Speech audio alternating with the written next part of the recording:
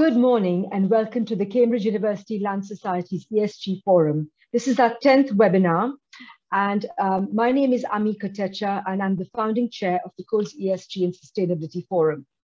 We set this forum up about 2 years ago as a cross-sector forum in response to the need for thought leadership on the most pressing issues faced by our sector. We felt that discussing sustainability and ESG using a multidisciplinary and cross-sector approach was the right thing to do because it could lead to useful insights due to the potential of value exchange between a variety of stakeholders within our industry sector. And hence, we encouraged an open cross-germination of ideas at our panel discussions. I'd encourage you to visit our YouTube channel, our COALS YouTube channel, to check out any of the previous webinars that we've missed. Please leave your likes and give us feedback on any future topics that you'd like us to bring forward to you. Today, we are here to discuss the concept of a circular economy. Our expert panelists, led by our expert moderator, Manish Datta, who is the UK Green Building Council's director, will discuss the impact that a robust circular economy can have on addressing climate change. In essence, or conceptually, this would mean that we require a systematic change from a continuous waste economy or a continuous waste process to a zero waste process. Clearly a very, very high standard to meet. I would like now to invite Manish to introduce our fantastic lineup of panelists and to kick off the discussion. Thanks, and over to you, Manish. Thanks, Ami, and hello to everyone, and good morning if you're in our time zone. Otherwise, good afternoon and good evening to you all. It's my great pleasure to welcome you to this COALS webinar. Just a couple of bits of housekeeping before we get into the main content. Please, we want your questions, but do use the Q&A function as opposed to the chat function to pose them. So just that bit of housekeeping. And I find always with these webinars, if you go to the top right of your screen and click view and then choose speaker option, that's the best sort of experience that you'll have. So what a big topic we've got today, and what an illustrious group of experts, world experts we've got to talk to us about them. I'll introduce them in a little bit, but let me just set out some scene setting as such. So the global extraction of primary materials is expected to triple by 2050. That's how much we will take from nature, according to UNEP. And the urban environment, the industry that we mainly work in, is responsible for half of all extracted materials from nature. And in the developed world, the buildings and infrastructure sector is also responsible for some 60% of what we underutilized or wasteful use of resources. And this is because, as Ami was saying, the urban environment largely operates in a linear, single-use consumption model, which generates underutilized resources that we as a species call waste. Nature doesn't have any waste, but we as a species, we treat it as waste.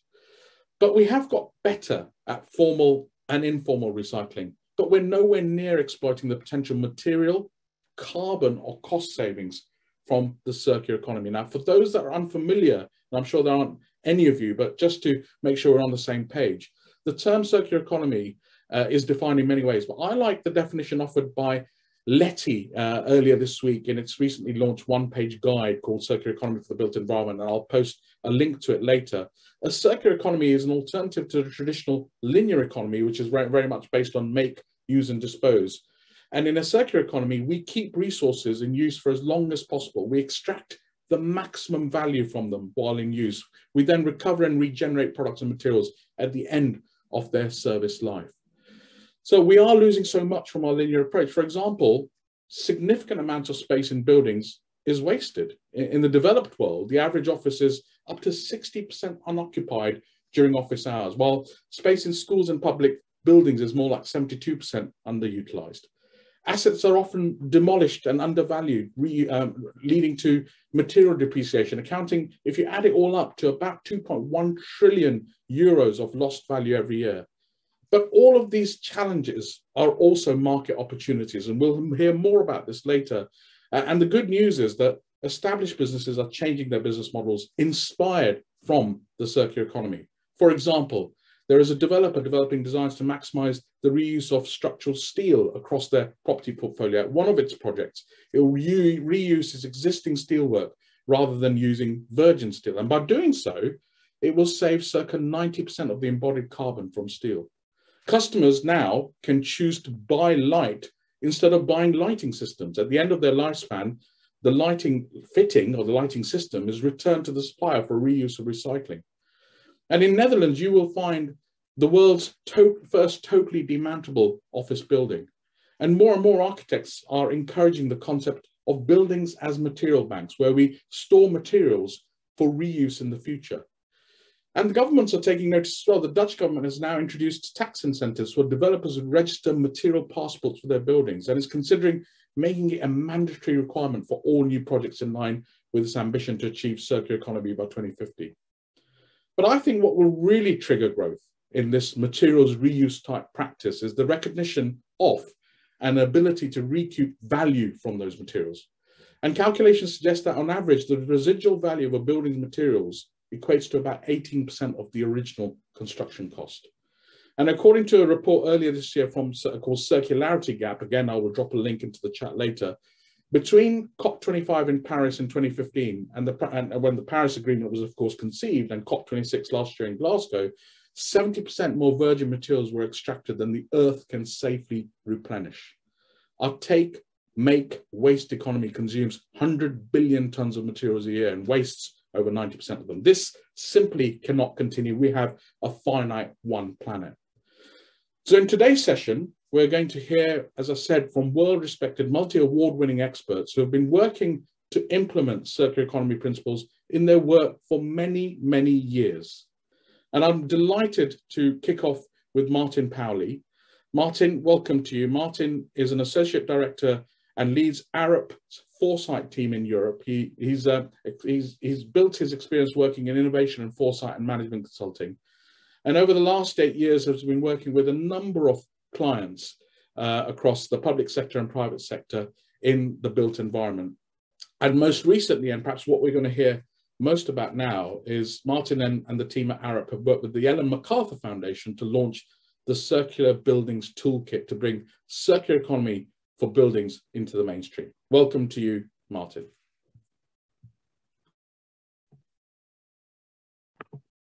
Thanks, Manish, for a very kind introduction. And hello, everyone. Good morning or good afternoon.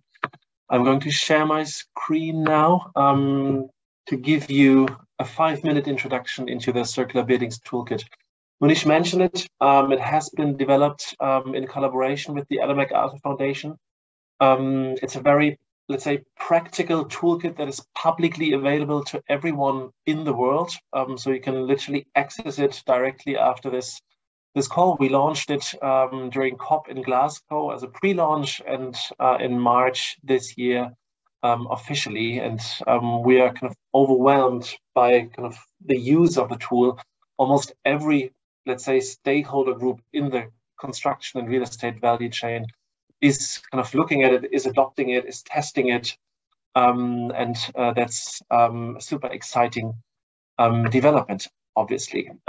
Just to not to repeat, but to build on what Manish was just saying.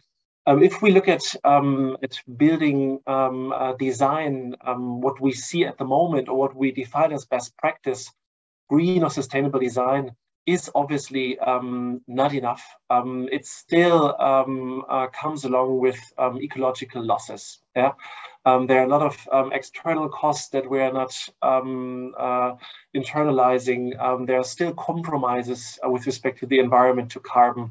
And that's why we believe we need to move towards restorative and regenerative design practices. And we believe that the principles of the circular economy enable that. Yeah, we've been trained to bring down the operational carbon, but we have forgotten about the value of materials and also the embodied energy that is in materials. And that's why we need to shift that focus and really widen up the scope. That's pretty much to say why we have been also, let's say, motivated.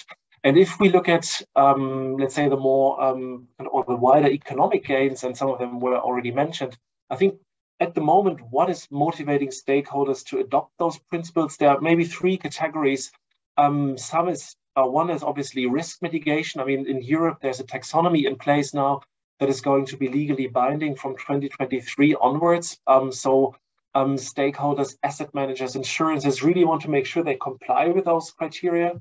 Some of them want to be more, become more lean and more green and increase their return on capital, reduce operational costs. But I think the holy grail is to use that framework really to unlock growth opportunities for innovation, new products, new systems, new business models, attracting new customer groups. I think that's really, that should be really at the heart of adopting those principles. So how can the Buildings Toolkit help with that? When we developed it, we had 3 objectives. First of all, we wanted to make it practical. We felt that the principles of the circular economy are very high level, if you like, and we really wanted to translate that to a level that practitioners, real estate practitioners, can really understand that and kind of develop their designs, their strategies, their concepts based on that. We wanted to obviously align that with external policies so that we can kind of make sure that everything that is developed now is really future-proof. And obviously, we wanted to kind of create that framework for innovation and positive impact, and really also guide the users through a priority and hierarchy, because we've seen too many, let's say, pavilions with reused doors claiming to be the world's first circular building. But we really need to be honest here. There's a clear hierarchy, and I'm going to introduce you to that hierarchy in a second. So looking at the toolkit, and again, I mean, you can access it literally now, maybe not on parallel. There are 3 components here. First is learn, second is engage, and third one is act. So you can familiarize yourself with all those principles. You can then kind of run workshops within your own company, and you can upload and benchmark your project using the toolkit. Coming to the framework, I mean, at the very highest level, we believe building nothing is obviously the most important aspect. And that kind of echoes what Manish was saying in terms of increasing the building utilization. Optimizing buildings for long-term value, another critical aspect. Designing for longevity, for adaptability, for disassembly. Then increase the efficiency in terms of reducing unnecessary components, increasing material efficiency, and then focusing on kind of using the right materials in terms of non-toxic and so on and so forth. So users have open access to those practical guidelines and metrics, and they can take those strategies or the ones that fit best to their asset strategy and kind of really use that also as a tool to facilitate those internal conversations. And that's it. I mean, there are further components like a case study library, like workshop materials, like templates. So I really encourage you to use that, because what we wanted to avoid is that kind of design and real estate strategy teams across the world reinvent the wheel with every project. So all the knowledge is there. It's really the time to adopt that, test it, and scale it up. I think that's my key message. It is time to act. Register your project, create your account, add your project, and have fun with that journey. Thank you so much, Martin. We'll return to you for some questions later. And I would like to encourage all of our delegates to post your questions via the Q&A function, please. Do get them in as you hear from our speakers. I'm sure this is provoking lots of thought behind inside of you. I'm now delighted to turn to Duncan Baker-Brown, founder of Baker-Brown Architects. Duncan, you're a practicing architect, academic, environmental activist, author of books published by REBA, and have delivered lots and lots of live projects which have won numerous accolades. Perhaps we're going to hear a little bit from you about the Brighton Waste House, which is one of the case studies that I came across quite early on and has inspired me. So without further ado, welcome to you, Duncan. Thank you, Manish, and colleagues, and good day to everybody. I'm going to share my screen so someone could tell me if they can see it.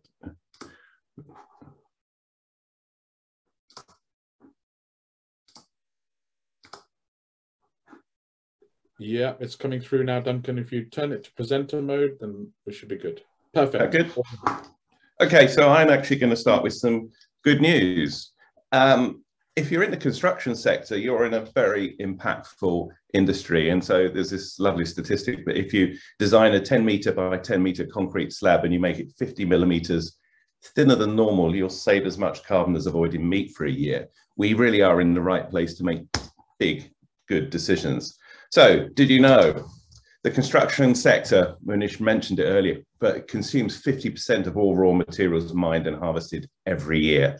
And it's the mining and harvesting of these materials that are causing the environmental destruction associated with current mass extinction of species. In the UK alone, we create 600 million tonnes of products a year we consume. This generates about 200 million tonnes of waste. This is across all sectors.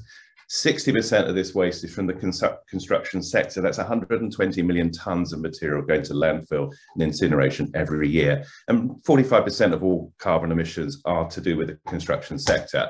Some more good news.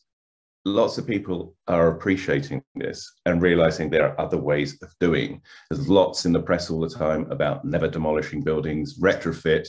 Reuse is a big deal. People are sticking their hands to tarmac, etc. It's a big political issue. People are listening. People are winning the biggest prizes in architecture with the slogans, never demolish, never replace. This is interesting, though. More people are understanding this sort of thing. That's a sort of a visual of an open cast copper mine, explaining how much copper you get out of the hole that size. I mean, the resources that get thrown away just to create that amount of copper. We need to think about doing things in a different way. I coined this phrase, mining the Anthropocene. We need to work with the stuff that's already been processed, the materials that already have the embodied carbon footprint, ecological footprint.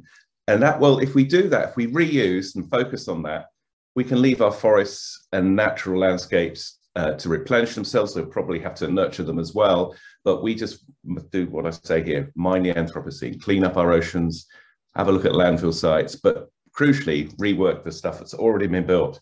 I'm not going to talk about the circular economy. Munish did a fine job with that already. But my point of view is that we actually know what to do. And our cities are the hope for the future, because that's where so much stuff comes. It's where everything comes together. And at the moment, it's linear. It comes together, brushes next to each other, whether that's energy, food, resources of all sorts. We need to make sure those linear systems that turn back on themselves as circular ones. And consider, for example, cities as material stores for the future. And with that in mind, this is a case study. This isn't a pavilion, though. This is a permanent building on campus at the University of Brighton that was completed in 2014. It was built by students and apprentices, and it was actually the world's first permanent building made from material other people threw away, and it's also carbon negative. It creates 30% more energy than it consumes. It was actually a sort of a learning module that I teach at the University of Brighton part-time, and we actually set this challenge of designing a building made out of construction waste, because at the time, for every 5 houses we were building in the UK, 1 house worth of waste went to landfill and incineration. So this is actually a student's attempt at designing a sort of wall system using waste materials. And we ran with that idea. We also partnered City College Brighton and Hove, which we went to see their facilities. They teach construction skills, among other things. And they had a 2-story workshop where every year they build a house and take it down. At the end of the year, they said they would gladly help us build the waste house because they wouldn't have to take it down. So this is a very blurry shot, but this is the sort of numbers we were working with all the time. We had over 360 students work on this project, and this is getting them up to speed with health and safety on site. So you've got a combination of design students, architects, apprentices, and building students all in the same room. How often do you get that cross-sector altogether? Another blurry image, but it's a still from a film from a City College student, carpentry student, who's only 16 years old, was part of the team that was making the timber frame for the waste house, which was made out of damaged ply and second-hand bits of timber. Here's the typical shot from site. So all that material there, you can see rather large columns, rather large chunky beams. The reason it's large is because when you're using second-hand material, and we learned this on the job, in this case it was ply, you don't know the actual strength of it. If you don't know the provenance of it, you have to assume it's the weakest stuff out there. But that's carpentry students with interior architects. We got young kids involved. And what was interesting, initially the challenge was to prove that we could use construction waste to build this two-story, what is a teaching facility. But then we were partnering with Freegal UK, who are sourcing material for us. And as you can see, these kids are holding lots of plastic stuff. Some of it you would have not realized was still with us, such as VHS videos. And so we started thinking this building could be a sort of vessel containing products without an end-of-life strategy. And this was before Blue Planet 2. So we were raising awareness of things that are made of plastic that we all know now are still with us. We had a sort of summer school as well. This building took only a year to build. It came in on budget and on time, but we had 50 students that worked throughout the summer, and it really did, that summer of 2013, when it was halfway through being completed, we really did move the project on. This is 4 of the students that became apprentices because of the work they did on the waste house. And this is in between the columns and in the thickness of the walls. This is where we started storing this material that would have otherwise been incinerated. And here you can see some of the 4,000 DVDs and VHS videos. We also stored other materials, and the point was to raise awareness. Do you realize this stuff exists? So here we've got, we had 2 tons of denim, which is actually a very good insulator. But it was interesting, the story behind this denim, because it was a company that imported ready-made jeans from China and imported them to the UK, cut the legs off, and then was the largest seller of shorts for music festivals. But then, of course, it had all these denim legs, which they threw away. This was an amazing story. We were asking for toothbrushes because we thought everybody's got waste toothbrushes. And we did a call for toothbrushes, and Gatwick Airport contacted us, and they collected 25,000 toothbrushes in only 4 days. And they collected them off the airplanes that landed at Gatwick Airport, the transatlantic ones. So, you know, people flying from New York were given a toothbrush by Virgin Airlines. Of course, they didn't use it. And just you think about the life cycle of these toothbrushes. It's a fossil fuel processed into plastic, processed into a toothbrush, put on an airliner, flown across the Atlantic, thrown away and incinerated once it lands in the UK, and it is absolutely dumb. We had other things like these. We were given 1,000 vinyl banners, and for 2 or 3 months, we didn't know what we were going to do with these. Initially, we used them just to protect the site, to keep it watertight. But then we worked with Kingspan Insulation Company, and we used them as a permanent vapor control layer. Also, while the house was being constructed, we've collected ply and timber from the University of Brighton campus and made this 9-meter high waste totem, which was part of EcoBuild in 2013. And even the paint on that structure there is secondhand paint. There are companies now that collect secondhand paints. Here we waste nearly 50 million litres of paint a year, or we don't use it. It hangs around in pots in our garages. But that waste totem became the upstairs internal finish of the waste house, which, like I said, is actually a teaching facility. There was a bit of innovation as well. Well, quite a lot of it was innovation, but this was interesting. We're testing the sort of fireproofness of carpet tiles. So on site, on campus, Grand Parade in Brighton, a couple of the studios were having their carpet tiles removed. And we were looking at how we could reuse over 2,000 carpet tiles. And here we've got a building control officer in the red helmet watching a fire test of these carpet tiles, which actually performed really well. So we used them to clad the outside of the building. So at one level, I'm going to wrap up this building, which was actually a building that diverted over 55 tons of material from landfill and incineration, is actually a permanent teaching facility. It's an ongoing research project, which has attracted numerous Interreg and other research projects. And at the moment, we're looking at turning construction waste and other waste, such as this is a restaurant near the waste house that throws away 50,000 oyster shells a year. We're turning that into other materials for the construction sector. And here are tiles that are cladding one part of the waste house, was put on a year or so ago. And in effect, they're concrete tiles, but they're made of 100% oyster shells. And this work is actually impacting on real projects. This is a project in the East End of London where the clients, instead of paying for the spoil from the site to be thrown away, that spoil's been compacted and turned into bricks for another project. This is a developer in London. And this is a similar thing, hydraulically compacted spoil from a site. This is in Ghent for the new design museum there. This material is hydraulically compacted. It's not fired, so the carbon footprint, as you can see on the right there, is a lot less. And this is for the Ghent Design Museum. There are bigger projects. It's not just one-off small projects that are employing these principles now, and I could talk for another 2 hours about that. Because at the moment, I've just finished the research for my new book, which is the second edition of the Reuse Atlas, and there are big, big projects out there, and it's really interesting and I can answer questions around this, how they're being facilitated financially and otherwise. Thank you very much. Wow, Duncan, if I needed anyone to show me the art of the possible, you've definitely done that there. And I never tire of listening to that case study, the Brighton Waste House. I've posted a link for everyone to dig deeper into that. Thank you. Thank you very much for that presentation.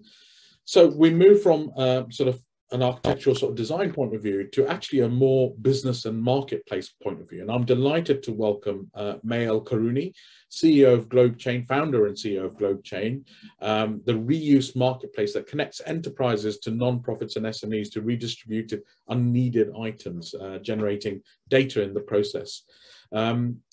May, welcome to you. You previously have a background in investment banking and asset management. So this, you're perfect to talk about how we can commercialize and really create a marketplace for reused materials. So warm welcome to you.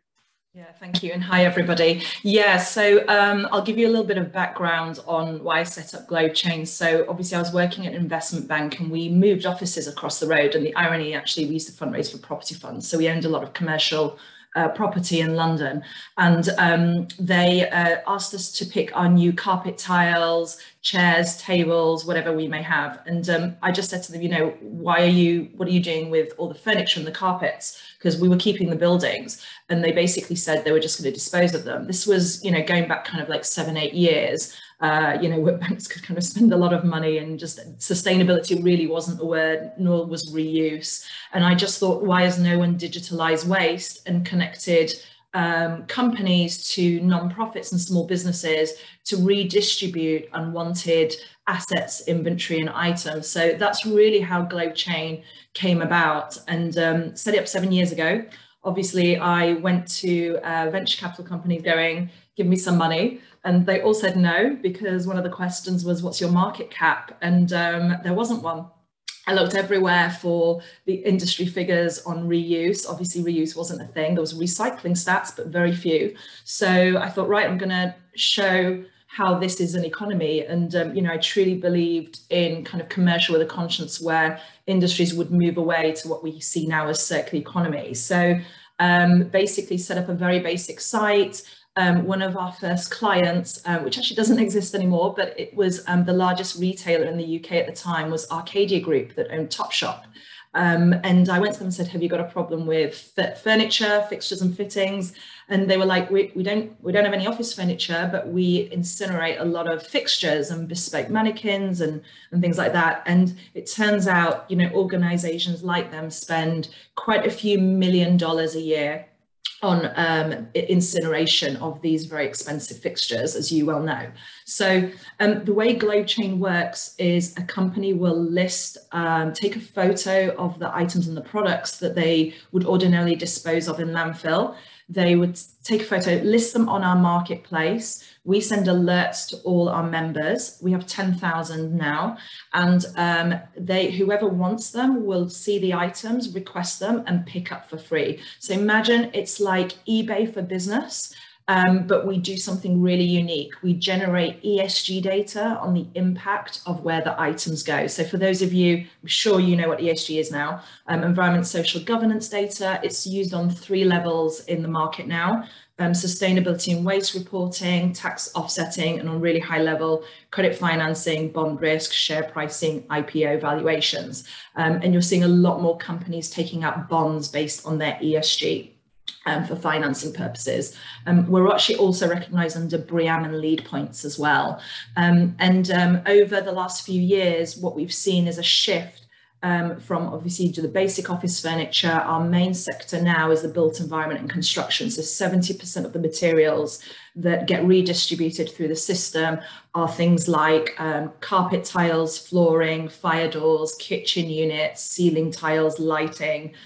We've done big things like an air bridge for Heathrow Airport, all the way through to a computer and server units. Due to kind of the network effect of having 10,000 members, the most sought after items are requested actually within 20 minutes. So we say give it 24 hours and you'll have quite a few requests for the bulk of the products. What we do is we track the items, so we know the quantities, who's taken it, what they've done with it, and then we use machine learning to predict and product recognize the items that get listed. And then on the back of the end, we generate this data. And I've got I've just got some very quick slides on an example of a case study just to show you what that looks like. If I just show you from this one. So this is, for our services, we have external reuse, which is basically giving items externally to the general public and the charities. And then internal reuse is a global system which acts like an asset inventory system where we find contractors, landowners will use it on their whole portfolio and be able to share and reuse within their own supply chain and subcontractors. This is an example of a client of ours. A lot of you may know them, British Land. So British Land came on board early last year, and we do the majority of their portfolio now, from strip outs to new developments. I've put some images of the types of quality in the items that get stripped out of these commercial buildings, and where they went. 24 hours, all requested. Lighting, for example, went to libraries and schools. We've got domestic violence, homelessness for lighting, stairs, metals. And then, as you can see, those kitchen units went to a food hub space to supply 28 food banks. This is the results of what happened there. So this was over 3 weeks. They actually diverted more, around 200,000 kilos. 89% was reused, and the rest was upcycled, and a little bit of the metals were recycled that British Land didn't want. And British Land worked out it saved them 20% of their waste cost savings by just doing that over 3 weeks with the contractor. My favourite story is fire doors went to Ghana to a school to ensure the students are protected from the local wildlife in the rural area, which got me thinking, what happens there? Every time someone takes items, we ask them for a case study. They can't request more, and you get amazing stories and videos and images of where things go. And the client, or the lister, if you like, is responsible for picking who they want. So we disclose if they're a charity, a business, or an individual, who the quantities they give, and they dictate the pickup time. To give you a scope of how much we've actually done, we've done 5 million items through the system. That equates to about 63 million kilos, and about the savings for those secondary materials were around $450 million. And I wanted to show you that. I'm just going to come off the screen because when we first started, you know, everyone was like, this is not a business model, you can't monetize it. And we took probably about 3 years to understand the business model and how to compare it with waste costs and skip costs and waste management. And what we found was there wasn't, you had to really have a new business model for this. And really there were like 3 challenges. It was behavior change, It was getting the right people on board, and procurement was a challenge because we're classed as software. We're not a waste broker because we don't touch the goods. Reuse doesn't need waste license notes. So over the years, we had a lot of transparent conversations with the clients to ask them, okay, if you disposed of those items, how much would it cost you? We have a construction and property firm on board that does probably around 400 projects a year. They have over 1,000 employees using the system internally within the project managers, the subcontractors, and then obviously externally within the UK. And they did a costing study, and they worked out they spent £6 million in British pounds a year, over 3 years, beg your pardon, on direct skip or dumpster costs. Over the 3 years, indirect costs, that costs like logistics, warehousing, labour, it equated to £60 million. And even by using GlobeChain and redistributing 7 to 10% of materials, they were saving a significant amount of money directly through that.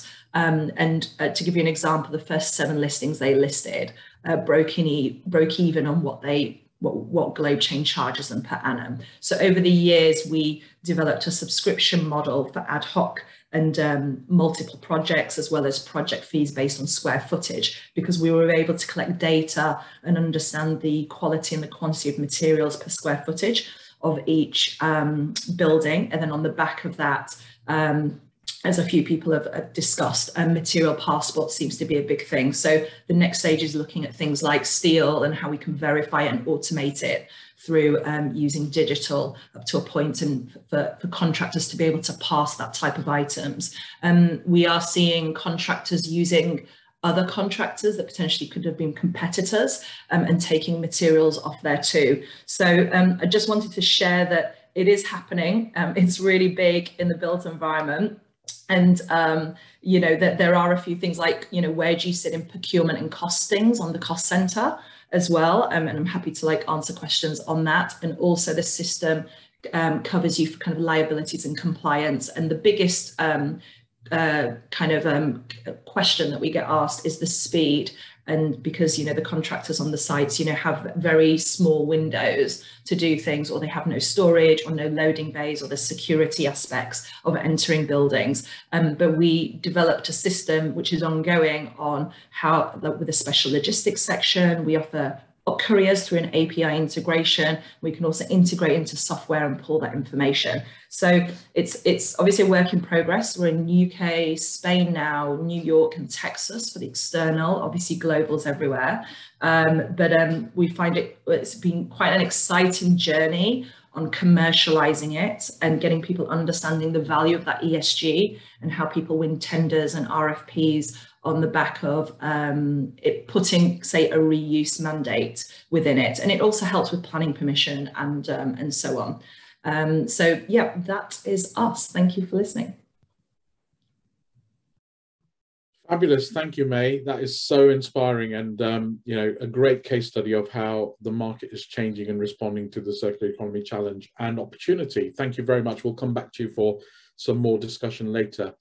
Our final speaker is Nick Iles. Nick is Associate Director and Principal Sustainability and Waste Consultant at Savills. Nick has a strong track record of working with the financial, property management and construction sectors, and has recently worked with clients Land Securities, King's Cross and at White City Place. So really responding to client demand for circular economy. Welcome to you, Nick. Thank you.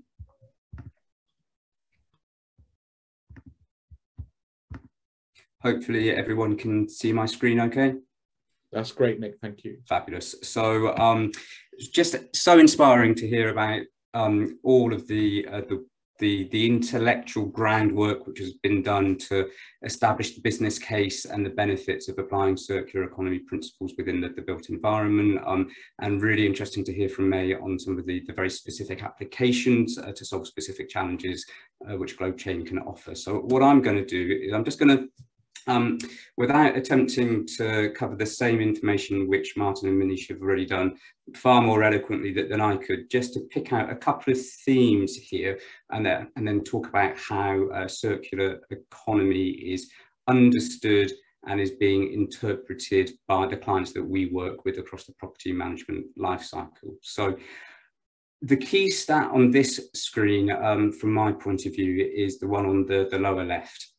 80% of the buildings standing today will be in use in 50 years.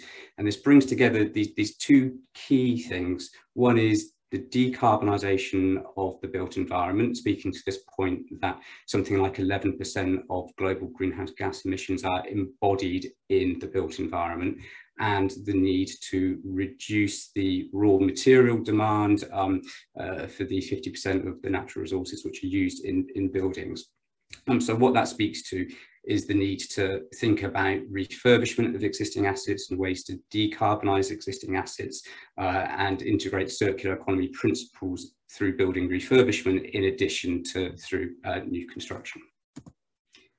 So I think from our point of view, working with clients across the property management lifecycle, I think it would be fair to say that levels of awareness and of understanding and of ambition vary quite widely. And because of that, I think we're on the early stages of a journey. There's examples of really good practice, clear leaders, and examples of organisations that are at the beginning stages of this journey. For some organisations, circularity is understood for what it actually is, which is, a fundamental transformative way in which they do business. For others, it's seen perhaps as slightly better recycling, slightly better waste performance. And equally, I think there'll be a healthy range of opinion on whether it's a box to tick or is an integral part of an organisation's vision of itself. What we do see is that the circular economy is being increasingly identified as a key material issue for organisations which are going through an ESG, environmental social governance strategy development process, and lots of organisations are talking about commitments to circularity and to becoming circular, but without necessarily a clear roadmap on how to get there or clear targets or metrics to track their progress along that road. So the picture is developing, and like I say, some clear leaders and other organisations that are the starting point of their journey. It's also, I think, very important to make the distinction, which others have made already, between existing assets and new developments. So for existing assets, made very eloquently the business case for integrating solutions which address specific problem cases, and these really are the drivers for change here, I think, is to reduce operational waste footprints and reduce operational waste management costs. And there are very practical applications here around how reuse platforms such as GlobeChain can be used, how product traceability can be integrated, and there are various businesses starting up in this space which allow products to be introduced which are reusable, to replace single-use products, for those products to be traced, to be recovered and to be reused again and again. And of course, as Manish has said, some real world opportunities and solutions that speak to the products as a service concepts of lighting, flooring, furniture systems, and so on. On the new development side, I think it's much more about being driven in London, especially by the London plan, which has introduced new requirements for circular economy statements for certain strategically interesting projects, and that's very much shaping the discussion, shaping the debate. Outside of London, where those requirements are not yet in place, the picture looks a little bit different, but our sense is that things will change there, and we'll start seeing similar requirements coming in over time. And of course, there is a need for tools and resources to bridge the gap from theory to practice. So Martin's work with Arup and the Ellen MacArthur Foundation on the toolkit is absolutely key to this, to provide solutions so that the costs and the benefits of various reuse, recycling options which can be factored into new developments can be considered in a robust and in a transparent way, which will allow for demonstrable reductions in the energy embodied in new developments. And I think perhaps more recently, and highlighted by some of the global issues and the cost of living and the raw material price rises that we're seeing at the moment, I think there's interest there in adaptability and supply chain resilience through more local sourcing, through the use of recycled and recovered materials in construction as well. So there's a future proofing element there. Overall, I would say it's something of a curate's egg. It's good in parts. Again, clear examples of organisations who are really embracing circularity and applying it in meaningful ways. But much to be done, I think, on taking other organisations through that journey and understanding what the circular economy means for them, which speaks to the risks and opportunities which they have as a business. Thanks very much, Nick. I'm going to virtually invite all the speakers again to join us. If you could stop sharing, Nick, that would be great. Thank you. I'm just going to invite all the speakers now back into the room by pinning them. I think this will work fine. Just give me 1 second while I do that. And Martin, great. Welcome to you again. What brilliant presentations. Thanks, Nick, for your client perspective there at the end. It was really useful. We've had some great questions. I had some ready to go, but I don't think I'll need to ask them because we've got so many good ones from our delegates. Thank you to all of those that have posed them. I'm going to start with one that, that you, Duncan, have kindly part answered, but I want to open it up to the entire panel, which is from Anne-Claire Harper. So if you're looking on the Q&A, then look on the Answered tab. On the circular economy, how do we persuade investors and investment managers to do nothing when their remuneration and the remuneration of their advisors depends on quite the opposite? So the focus is on residential in the question, but I'd love to hear from you, Martin, first, and then we'll go around our panelists just to get an answer to that one. How do we incentivize from a financial point of view, people that are, the contracts and the model at the moment doesn't incentivize them for circular economy? Martin. Yeah, good question. I mean, one perspective, or maybe there are two perspectives. One is that what we see in the world is that more and more bonus payments are linked to ESG performance. I think that's a very promising sign, and we see that across organizations, and it will ultimately also swap into our industry. That's one thing. And the other thing is that building nothing doesn't mean that you're unable to create and capture value. I think it's more towards using existing assets and increasing the capacity utilization. And I think that's going to be an exercise which is going to be increasingly important. And if we look at what the Green Building Councils, for instance, do, they will require demolishing audits. Yes, you really have to prove, if you want to develop a new site, if the existing building cannot be reused and cannot get a second life or a third life. So I think it's a transition, basically. And in 5 years, the discussion will be different to now. That would be my take. Thanks, Martin. I'd love to get your perspective, Duncan. Well, Duncan, you've provided a perspective, but is there anything you'd like to add?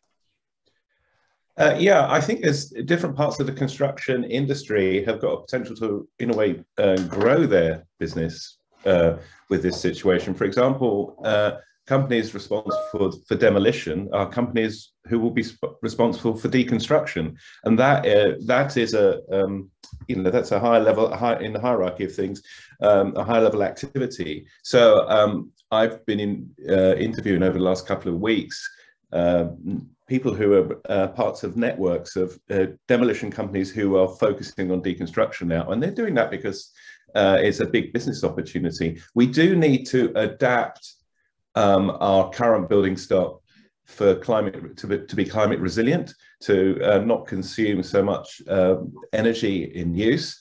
And so from my point of view, there are numerous reasons why the existing built environment needs to be adapted. We need to do work that has less negative impact on the planet. That's not necessarily less work. So in a way, it's not doing nothing, it's doing different.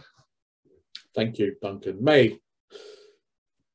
Yeah, I mean, we work with a lot of landlords and private trusts that that hold portfolios, and one thing we've seen is it's the unseen bit of on the ground, right? It's like, how do they finance these projects? It's through bonds, it's through bank financing, and the way it works is analysts will do due diligence on that company and have a set of metrics on that ESG data, and it's very broad, right? Energy, water, all the way through to the sustainability, and they're looking more and more on the resources side. So the better data and evidence and transparency a company can show to those banks and financing and private equity firms, the better rates they're going to get with their financing, you know, and the better planning permission you're going to get. Like, so, you know, in London, you know, if you have a reuse mandate, your planning permission, you know, you get an extra credit basically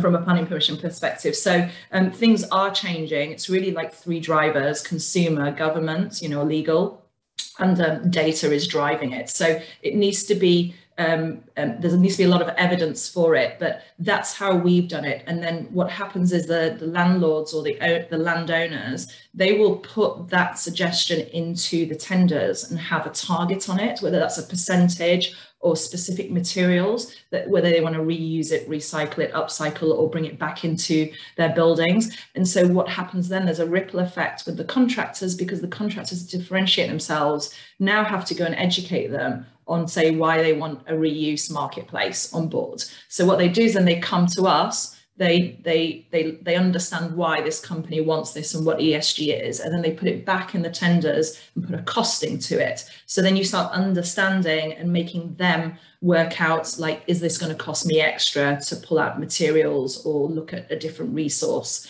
And we're finding that has had a domino effect. Once they've used the system or something's worked, they're actually implementing it a lot, and a lot of them are winning awards and bids on the back of just doing that extra bit, because they understand how ESG is important to the client. So I'd say that's the way you have to look at it from the perspective, like top bottom.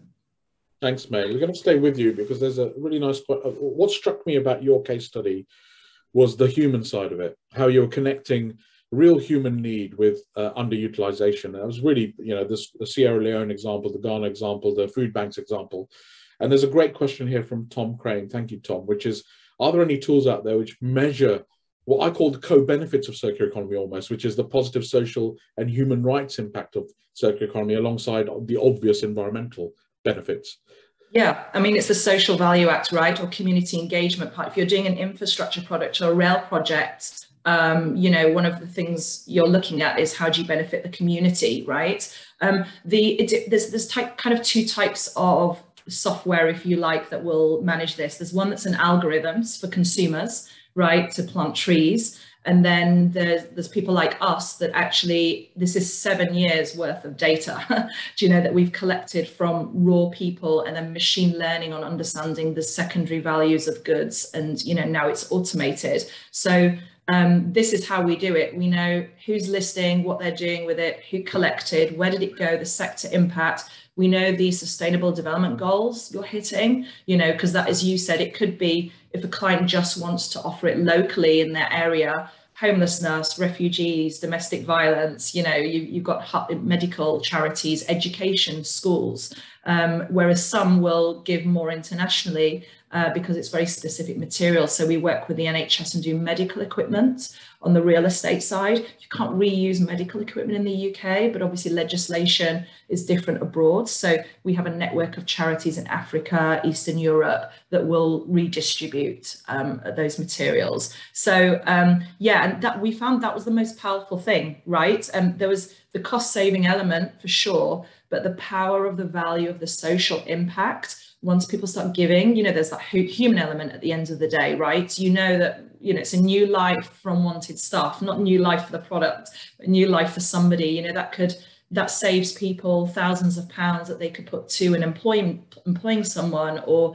upskilling someone, creating, we had water valves and they got created into coffee tables, you know, with an apprenticeship scheme. So it just shows you the kind of the creativity and the kind of like positive, you know, people are really creative and, you know, what you think is waste isn't, you know. I'd say the only thing that's a challenge to go, and it's probably more kind of recycling and smaller scale, is if you put broken electricals on, because a lot of people don't understand, you know, how to pack test. But, you know, we have different types of members, right? There are charities that do pack test things on that side, but that, and I think I saw a question on asbestos, I don't know if that was related. We don't do hazardous materials. So the contractor obviously needs to make a decision on that from a compliance and health and safety, and would never list that anyway on our system. What it feels like to me, May, is that you're constantly finding solutions to every challenge that's thrown to you. That's fantastic to hear. I want to build on the social value aspect of this a little bit more, because it's often under sort of discussed in many ways. And come to you, Duncan. Some of the pictures that really struck me from your presentation were about how you've become an educator through that Brighton Waste House project and continue to do so. It's a live learning lab, I think, in many respects. Are we teaching, the future generations of architects and designers, engineers, investors enough about the importance of circular economy? I'm going to guess the answer is no. I suppose the question really is how can we do more of that in the education system? I think that is actually the big question and the big challenge, actually, more to the point. So, yeah, I can talk about how amazingly successful and impactful the Waste House was as a project. 750 school kids came to visit the site in a year, 360 apprentices and students worked on the project. They're now out in the construction sector wondering why they're not doing other waste houses, but they are impactful. I've got a role at the RIBA. I've just accepted to be a co-chair of a Climate Emergency Action Hub, and the education of our designers in the construction sector is paramount. I think what is exciting is there's so much being published at the moment and out there, whether it's your organisation, Munish, the UK Green Building Council, or Letty. You mentioned Letty earlier. I mean, it's so impactful at the moment. I don't know if it's because we've all been in lockdown and had time to read these documents, but Letty has really shook up the construction sector at the moment, and so I think there's a greater understanding of the need to engage with these issues. So I'm finding that the door is definitely ajar. But yeah, I've got a role at the University of Brighton as climate literacy champion, and I know there's a lot of students who are saying we're not getting the right education. You're not teaching us what we need to know to practice whatever we want to practice in industry in the very near future. But I think people are listening, educators are listening, and things are changing. Thanks, Duncan. We've got 4 or 5 minutes to go, so I'm going to come to you, Martin, and then Nick, both of you really for this set of questions, which is from Geraint, which is around, we're at the very beginning of the S-curve. I think, Nick, you said that, which is spot on. What are those enablers? What are the system enablers? And I'd like you, within that, to comment about the role of legislation and both local and national government within that. Martin, and then Nick, please.